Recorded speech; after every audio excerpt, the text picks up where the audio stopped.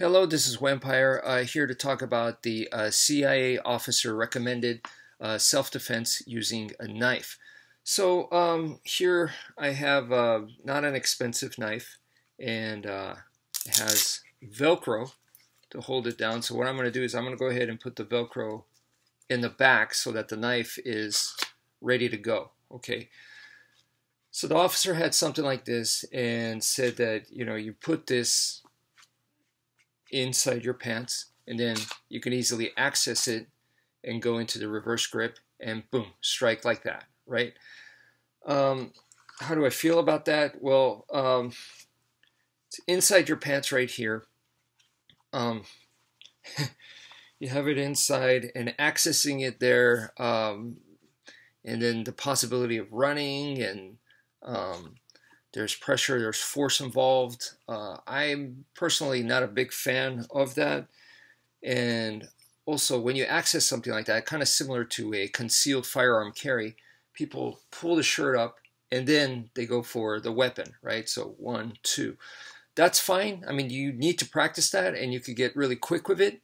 I would also practice it using one hand only. So move the shirt out with one hand, with the same hand, access the knife. I would practice that as well.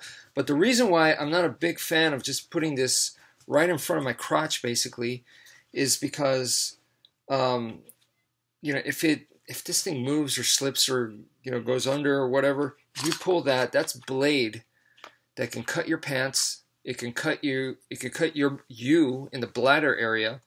So yeah, because of that, I'm not a huge fan of that. I would prefer something like this, a neck knife that has a good retention. So then with a neck knife, you just put this on and it goes under the shirt. So the access is actually kind of similar, right?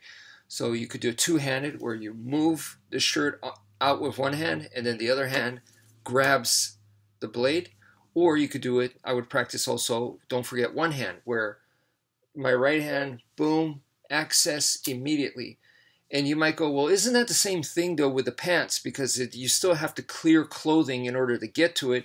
And the answer is no, it's not the same. And the reason because is with a shirt, you got a lot more leeway. So let's say, boom, boom. You saw that was pretty smooth right there that I did, kind of in real-time speed.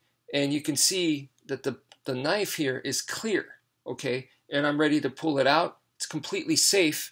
I don't feel like I'm going to cut my chest or my clothing.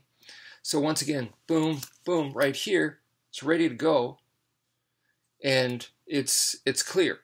With the pants, it's harder to do that. That's all I'm saying, okay? Now, you might say, well, what if my t-shirt is tucked inside my pants? Well, then I would suggest that you change the way you wear your shirt.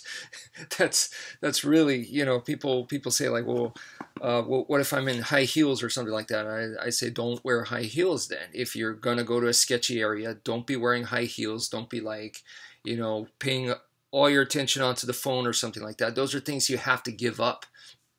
And then the other thing is, what if you have a jacket on top? Well, if you have a jacket on top, then you can change the carry method to where it's more under the armpit. Okay, kind of like a firearm carry. So that way you leave the jacket open and then you go into one side and then you can access the knife that way. So then it would be, I don't know what it's called, but like a shoulder sling type of carry this way. So you could modify because it has plenty of carry options, as you can see with the sheath. So that's it for now. Thank you for viewing and take care, folks.